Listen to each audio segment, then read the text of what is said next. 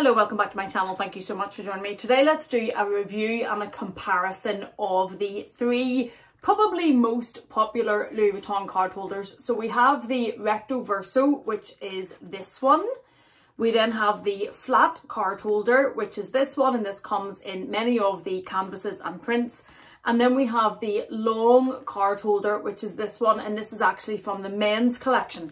These, I love all three of these, and I intend to keep all three of these. I think they all have their own strengths for certain occasions. Some of them certainly do have weaknesses as well, and we'll go through that. But I think having three of them, for me, I can justify having three of them. In case you're interested in any of these, let's do a review of them all and a comparison to see which would work for you. And let's start with the Recto Verso from Louis Vuitton. Now, I do have a video on my channel which is an in-depth review of this, and if you're interested in this piece, do watch that video because there's wear and tear on that video that has since been repaired.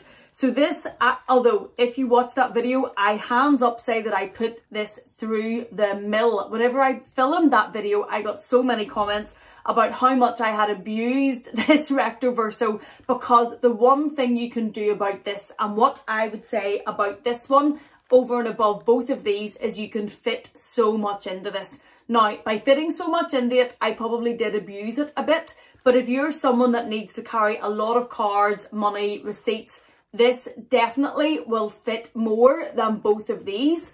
I had this filled to the point where it was a little bit embarrassing actually. It was really full. You can get a lot into this, so if you're interested in this, do watch that video. What had happened to mine is, you see the V here, the glazing on the top of this had peeled off here, and the glazing on another piece of it somewhere else had also peeled off. You could actually see the glazing lifting up in strips coming off this. But I took it into Louis Vuitton, I showed them the issue with the glazing, and they took it back and they repaired it free of cost. So they did stand over their product, and it has come back to me good as new. I have used it since, although I've tried not to abuse it just as badly, but I have used it since, and there's been no repetition of the glazing issues on this one. The beauty about the Recto Verso is it has these three card holder slots here and the one that goes in here. Now, I certainly had more than 4 cards in this. You can fit in this at least a card in each of these, and I had some of them doubled up, if I'm honest. The way that I use it now whenever I'm wearing this is I don't double them up. You can see that the slots in mine are still pretty tight. They haven't really stretched out, but I think if you were to fill these with 2 and 3 cards, you would push them out to the point that they started to look a little bit stretched, and I don't want mine to get to that point because I know I've already heavily used it. So I now keep 1 card in each of these. The beauty of the Recto Verso though is you have this which has a gusset on the side. So the gusset on this one opens this up quite wide, almost like a full purse. If we take this, which is the longest and fits obviously certainly more than the short card holder or the flat card holder, the gusset on this one I just don't find is as wide. I don't think it gives as much. You can see at the side it does have one, but without overly stretching it, if you look at the difference between the space that you have in the Recto Verso, that I feel like I'm kind of forcing that apart to be that wide. This one certainly has more give. I think maybe just whatever this type of leather is, maybe it's built that this just gives a little bit more give, but I certainly think you can fit more in the zip pocket in this one than in this one. That being said, because this one isn't as wide, I haven't abused it as much. I don't put as much into this, and it's kept it sitting relatively neat. Whereas when I did have this one overly stuffed, I had this looking like a proper wallet and it was quite bulging. I don't do that now. I don't put as much in the middle whenever I use it. I do put what I need to put in it, but I'm just as conscious not to really overstuff it. So this has quite a good capacity. You can get quite a lot in there if you need to carry extra coins, extra cards, any receipts, any paper money I put in there. And when I am carrying a little bit of cash or coins, if I don't have my round Louis Vuitton coin purse with me, I do put a little bit of cash in here. The Recto Verso also comes with this, and this is the only one of these 3 pieces that has this with it. These don't have it. This has the key holder, a bit like the key clay, so you could attach your car fob onto this.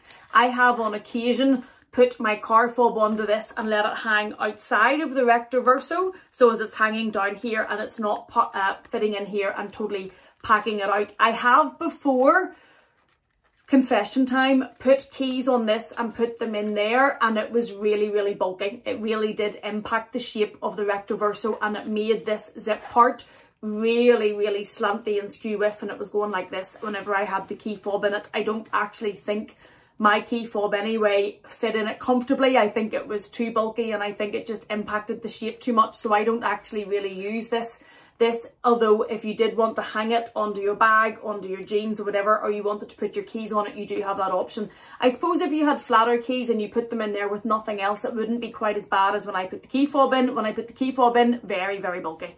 The Recto Verso then has another slot down here where you can put more cards, you can put more receipts, you can put more bills in there. So this is actually very deceptive on how much it fits. You can fit an awful lot in here. This definitely holds the most out of the three. You then also have this little envelope pocket on the front where you can put more cards, you can put cash, you can put receipts, whatever you need into it. This, I think, if you're looking for one that's almost got the same functionality and capabilities and capacity as a traditional wallet, this is probably the best. I think you can fit the most in it, and I think you can make this work like a purse or a wallet better than you can these two. I think these two, obviously this one more than this, but these are more traditionally, I think, fit the fill or the bill of a card holder, whereas this one, I think you can make this work almost like a purse. I love this little guy. What I did purchase for mine is this little wrist attachment. One of you guys actually gave me this idea. I will have this link down below on my Amazon storefront or on Amazon. This was very inexpensive. I think it was about $6 or $8. And what I do is I click this onto here, and then it just becomes so usable. I love this. I would take this on my wrist if I'm getting out of the car and just running into the garage or the store, or I need to pick a few things up. I will have this hanging from me. I'm completely hands-free. And I think having this wristlet attached onto this, as inexpensive as this was, I just think it's a game changer for this, and it makes this piece so usable. I did get a couple of comments when I first said about that, about the traction or the friction that I'm putting on the zip by having this, especially with how much I put in mine. There is no real wear other than what you would expect to see as normal wear and tear on the zip. It hasn't really seems to have impacted it, or it hasn't pulled the stitching or anything at the side of mine. It's all exactly as it would have been, I think, even if I didn't have the wristlet attached to it. So I don't think that's caused any additional wear, but it definitely makes it very usable for something that was so inexpensive. I just like the look of it. These came in every colour, so you could put it whatever way you wanted. I got the pink one, and I get a huge amount of use out of this. The one that I would probably use second to this is this one, and this is the one that I'm using at the moment, and I've been using this for quite some time. This is the zipped long card holder from the men's range, and if I can find any of these, I will link them down below. It is in a very stunning leather. What I personally like over this rather than the Recto Verso probably isn't going to come as a shock, and it's the colours and the choice of colours that this comes in. This is the terrain leather. I'm not exactly sure how you pronounce that, but it is that particular type of leather. I have mine in the orangey red colour. It's probably more orange than red. These also came in a stunning pink. They come in a stunning blue. These come out in very exciting and vibrant colours as part of the men's range.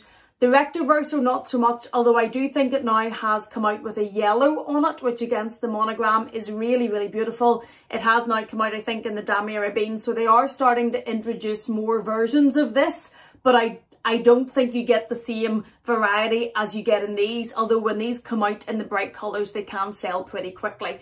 But this one, probably my second to use. I love the colour of it, and one of the reasons why I go for this above the Recto Verso at times is when I look in my bag, I just see this colour and it makes me happy. If you're not as much of a colour freak as me, that won't have the same sort of impact, but certainly that's one of the reasons I'm drawing to this.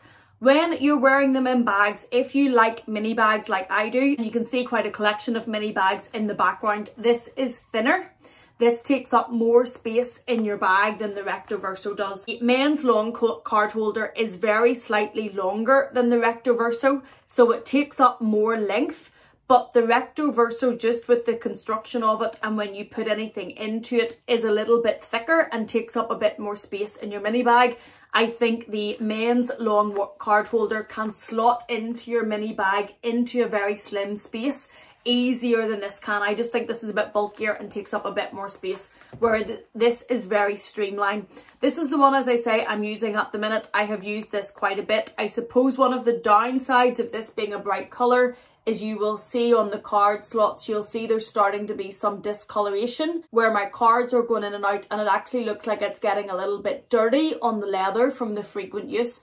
There hasn't been the same glazing issue on this one. This is completely perfect. There's no glazing on that one.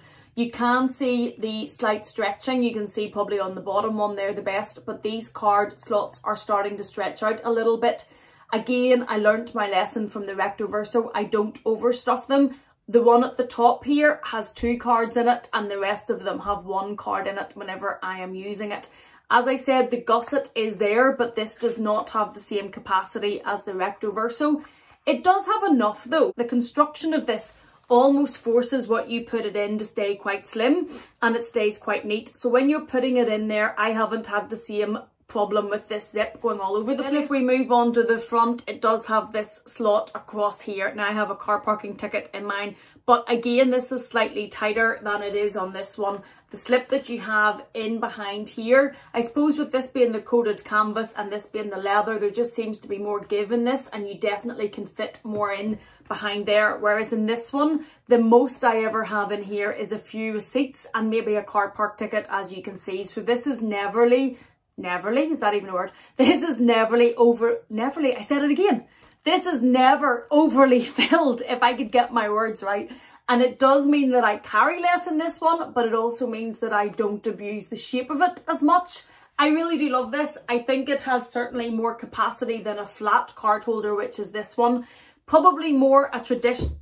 It's on the floor. Now it's back in my hand, but there is really good capacity in this for being a card holder. The leather is really good. There's a bit of give in it. It comes in really bright colours, and I really love using this. Then bringing us on to the third, which is the traditional flat card holder, and I have some cards in the middle of mine. Now I have mine in the very bright pink print, which I think was part of the Eclipse collection. I love the colours of this. I will always have a flat card holder in my collection for very mini bags. If I'm going out and I'm using the Petite Mal, for example, or I'm using the Gucci Super Mini, which is down here in the corner, or using one of my very small bags, or if I'm very short for space, this is what I will use. All I normally put in here is 1 card in this side, 1 card in this side, and then maybe a couple in the middle. I don't overly fill this because I don't want it to get really, really loose. If this got really loose, I think your cards could fall out of it. Mine has never had that problem because it hasn't been overly filled. You can get these in some fabulous, fabulous colours. Bestie has one of these in the monogram with his initials on it, and he has his filled to the brim. There is much more in his than is in mine. It doesn't fall out because he keeps it filled. It's definitely stretched more, but the capacity on his, I suppose, shows what it can hold. He has a lot of cards in his, he has cash in it, and it certainly still looks pretty much as good as the day that he bought it. And having the option to put your initials on these as well is a really nice touch. I think these are really good for whenever you want something flat. I do think they have a real purpose. They're obviously more restricted than either of those. I don't think these are a day-to-day wallet for most people, unless all you're carrying is a couple of cards and a bit of cash. Certainly for me, putting receipts in and things like that, I find both of those more usable on a day-to-day basis. But these for an evening out or a smaller bag, I think are fab. Mine I have had for quite some time. There's no problem with the glazing on this at all. I think this is in really good condition for the amount of time it's been used. This gets quite a lot of use from me, and it gets used every time we go on holiday. Okay, let's go back to how I first started filming with Talking Hands and have a look at what fits in each of these for anybody that's interested in buying any of these card holders. I have in this pile 10 credit card style cards, which are the plastic credit cards, to show you how they will fit. I have over here a pile of loyalty cards, which are the stamp cards that you would get, which are more paper, not a strong plastic to fit in. I also have a pile of receipts, I have some coins, and I have some cash here, and I'll show you what fits in each of these so as you can make an informed decision if you're looking for any of them. I think we'll start with this one because this is probably the easiest, because it's the one that's going to fit the least. And if I put 2 of the credit cards in here, one at each side, you're not really going to fit any more in. You could put, there's 2 little plastic loyalty cards that I can slip down in the middle, but you can see how tight that is. I generally don't put 2 in each of these because I think it would really stretch it out and they would fall out. And this is about the most that I put in the middle. The only other thing I might do is I put a little bit of cash in there. I'm not going to put any coins probably unless I'm really stuck, but that's 2 credit card type cards, 2 loyalty cards and 1 cash note in there. And that's probably about the way that should be. That's probably about as much as I would put in it. I think any more, you can already see that starting to lift out a little bit. You're going to stretch it. Now, none of that's going to fall out. That's perfectly safe to keep it like that.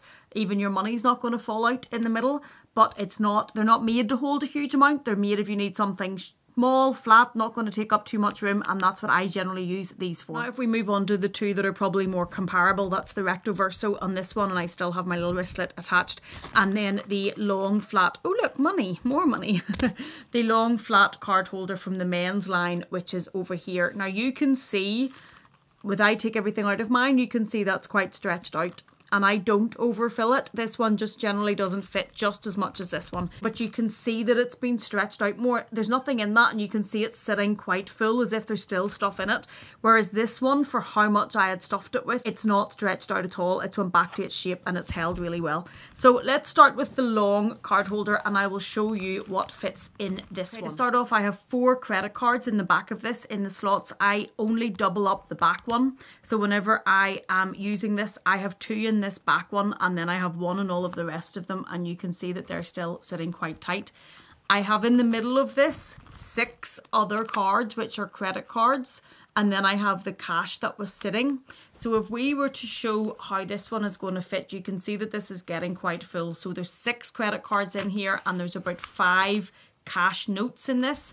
If I were to put these 3 coins in as well, just to show you, and then in this pile, I have 5 loyalty cards. So if we put those in there as well, and I maneuver them around the coins, you can see that is the 5 credit cards, 5 loyalty cards, and the cash. Now, I never normally have that much in it. You can see how full that is. If I zip it up, it's okay, it closes, but you can see that it is getting quite wide across the little gusset. And you can see whenever I open it how full it is. Now these receipts, if I were to put these in there as well, I can do it. But again, it's getting fuller. I'm having to push it down a little bit. All I have in this is a car parking ticket in this side, so I don't really ever put too much in that. It's not very wide, and if you were to put more in that, you're going to push that out and you're going to really overfill that, I think, and stretch the leather. You can already see that mine sits out a little bit from what goes in it, and that's not very much.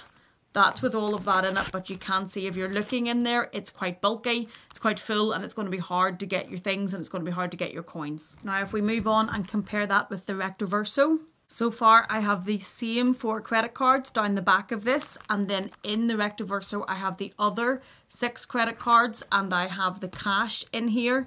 If we then add the same 5 loyalty cards into this one, you can see that it is still very full. We can lay that across the top, but when we zip this one up, because it has the gusset in it that goes down the side, I do think that makes a difference. So when we zip this one up, it doesn't really look just as full. Now this one does hold the same, and you saw it hold the same, but I think whenever you look in it, you can see that it is, if I take this out to show you, you can see that it is probably a little bit neater in this one. Although to be fair, there's not a huge amount between them. Let's put the coins in to do everything exactly the same. Put the coins in and put the receipts in. That is with everything in it. That's the 6 credit cards, that's the 5 loyalty cards, that's the receipts and all of the cash. We can lay that down across here, and I'll show you what it looks like zipped up.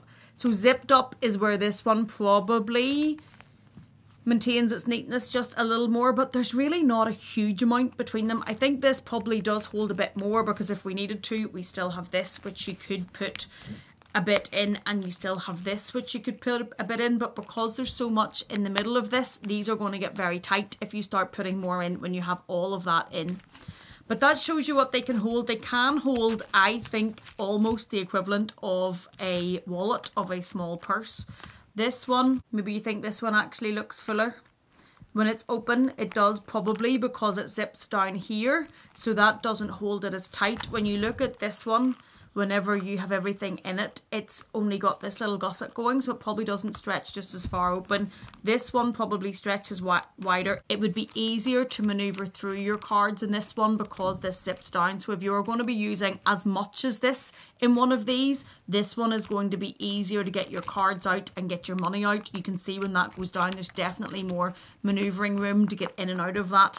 And I don't think it takes away from it whenever you zip it up, because I think it still looks pretty neat and pretty tidy for the amount that I have in that, and that still has the cards down the back.